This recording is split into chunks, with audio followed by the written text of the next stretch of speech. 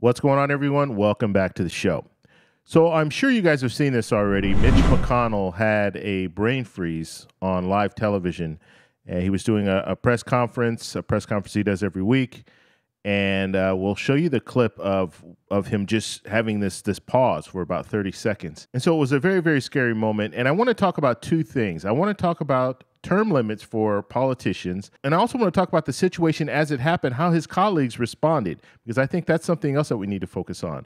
But first off, if you guys can do me a favor, please like the video, subscribe to the channel, hit that little bell notification, and then click all. By clicking all, you'll get notified anytime we post a video.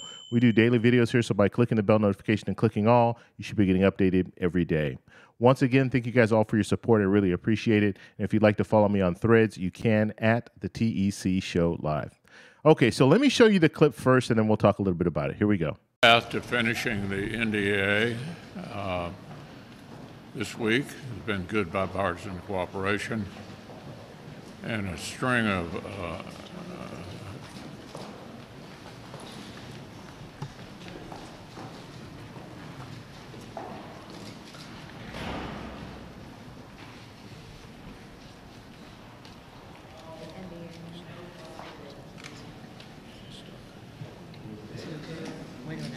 Are you good, Mitch?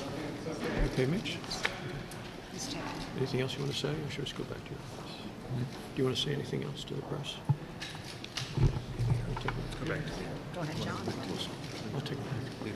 Let's go back to you. Go ahead, John.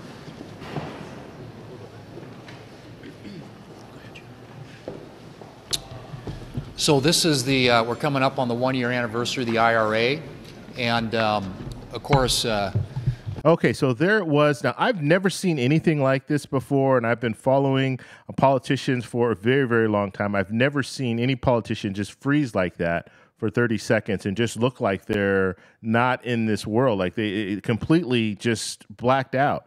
And so I've never seen anything like this.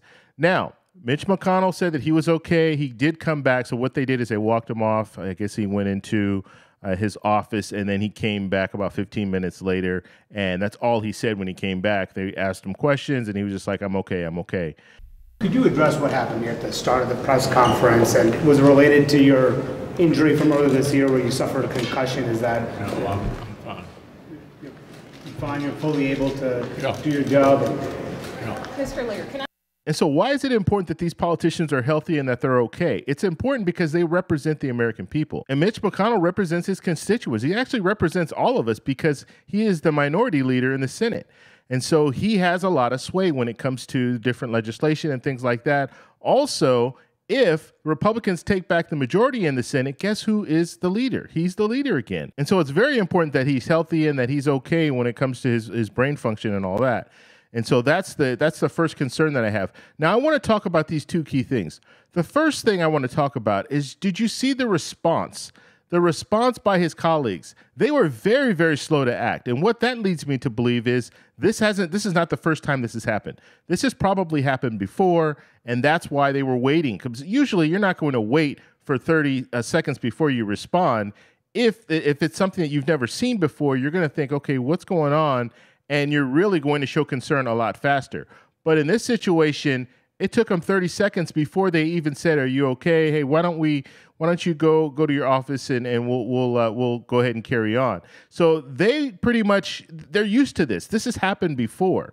And I'm sure in the future we're probably going to find that out. But because there's a lot on the line when it comes to these lawmakers and the fact that we have a slim majority, Democrats have a slim majority, they don't want to do anything when it comes to Mitch McConnell, having Mitch McConnell step down or resign or anything like that. And so they cover for him. Okay, now this is on both sides. Both Democrats and Republicans do this. And we saw a similar situation when it comes to Senator Feinstein. You had Republicans calling for her to resign, but she's still there because Democrats are pretty much protecting her. Now we're going to see Republicans protect Mitch McConnell, and Democrats are going to call for Mitch McConnell to resign.